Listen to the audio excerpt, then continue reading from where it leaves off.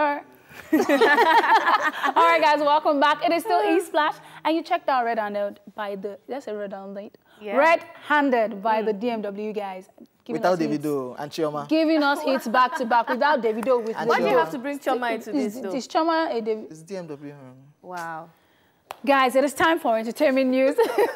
First up, Wizkid plans to start streaming platform Nigerian artist. Wizkid is planning to expand his Starboy brand as he's working towards starting up a streaming platform in collaboration with an African bank. Now, he made this clear during an interview with the Capital Extra in the UK, where he was talking about how Afrobeats inspired him to invest in the business. He said, and I quote, "I have always thought about ways to expand and turn it into a real business. My team and I have been working so hard. I have this streaming app that I'm about to launch right now. We've been working on that for a while in collaboration with a big bank. Those are my new partners." He further said that they intend to, through the streaming platform, help people market their music, put out their music, and actually get revenue for their music right into their pocket. He also talked about a talent show in the works too. He said, we have a talent hunt that we're going to do back home, doing a 20-country tour. Now, we will go around, to pick some best talents from every African country, help them, celebrate and collaborate with them, and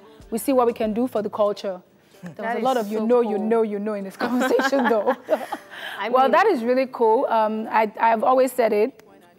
Come for me, but don't come for me. I always said it that Wizkid, I feel that Wizkid is one of those artists that I help you to rise, but not like Davido, that kind of thing. They will still want to thrive on it. But now that he's trying to do something like this, I think that's a good move. It's time for him to start paying, giving back to the society, because I don't think Mr. Easy is as big as Wizkid, but he's doing amazing. So if Wizkid is going to work on this, really and truly, because there's sometimes they say these things at interviews and nothing ever happens. So we hope that he's actually working on this, and we're looking forward to that. And that's a great move, by the way. That's what I want to say. Shout out to the bank that we actually push Wizkid to do this. Wizkid has promised things. Like my album will drop today, 2 singles tomorrow. This is March. I'll be back in March next year. Oh, but can we talk about now the fact that there's a bank involved? That? Yes, now that there's a bank involved, I'm sure all of these promises will come true. Yeah. And of course, we can't wait to see what his streaming platform would do. I mean, I feel like let's make artists make money actually from views, from streaming their songs, and of course YouTube views. Definitely. I feel like as you were talking about different artists with different personalities, someone like Wizkid, seems to me like the kind of person that works in silence, because he's coming out with all of this. This is not something you just think of yesterday and talk about tomorrow. He's saying that he's having a streaming app, which is actually a very big thing to do, and having a 20-country tour around Africa, helping, an artist from each African country. I think that's a very huge deal for him to do, and I'm very happy that he's finding a way, as you said, to give back to society and to help upcoming artists like him as well to push through the industry, because we all need that platform. And like you said, Mr. Easy is one person that has proven how effective it is, with the likes of Joe Boy and the rest. I'm really excited about that, and I really hope that it comes to pass. Amen. Hallelujah. This year soon. That's not a prayer. Honestly. Because it's Wizkid. And we pray that this tour happens soon, maybe beginning of 2020 or this year, because, when Wizkid's match is in September, it just got me thinking it could be 2025. Wow. So let's just hope it happens soon. Okay. Now, wow. and it's crazy. We've heard artists promise things. Honestly. Like, I cannot... More Hits, there was supposed to be a concert by the More Hits, all of them. What happened? Like, me, I was waiting. You guys are so pessimistic. Okay. No, take his word for it. It's because they say it and it doesn't happen. Okay, let's keep our fingers crossed that it happens. Right, moving on to our next story. I have body fat, and what about it? Eniola Badmus.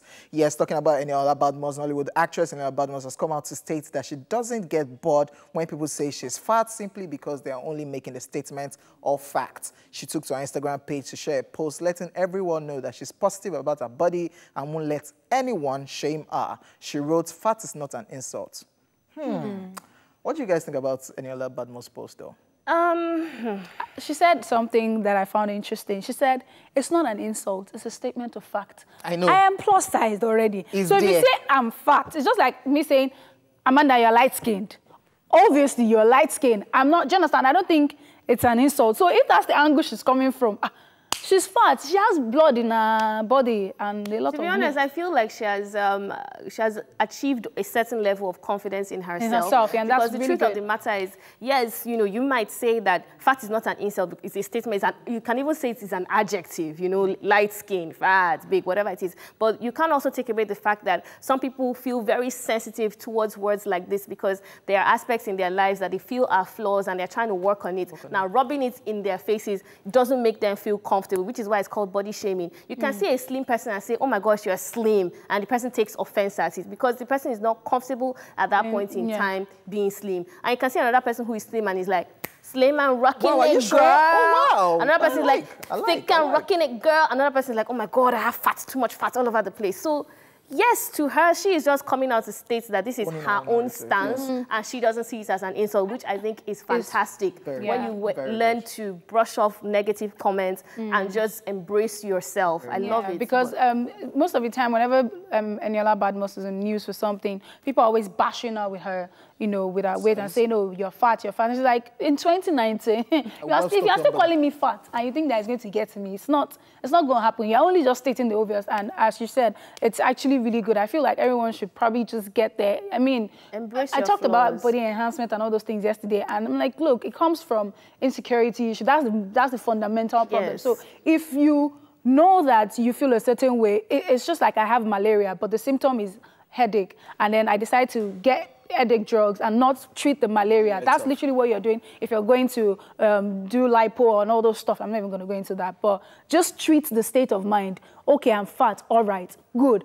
Anyone wants to say whatever, that's their business. That way, do I want to work on it? It's now left to you. And don't let people just, because people will always pick on you when they know your weak point. You know, that is true. All right, moving to the foreign scene, DMX checks back into rehab. American rapper DMX is reportedly back in rehab as he has cancelled shows due to his addiction struggles. Now, his team shared in an Instagram post, in his ongoing commitment to putting family and sobriety first, DMX has checked himself into a rehab facility. Now, he apologizes for his cancelled shows and thanks his fans for their continued support. DMX, who has 15 kids, has had a long, difficult struggle with addiction. He has been jailed numerous times in the past over drug-related offenses and has spent time throughout the years in rehab. Mixed feelings about this one. You know, I'm always very excited when I see somebody who has a substance abuse problem checking themselves back into rehab, you know. But we're going to talk more about this after this break. Don't go anywhere.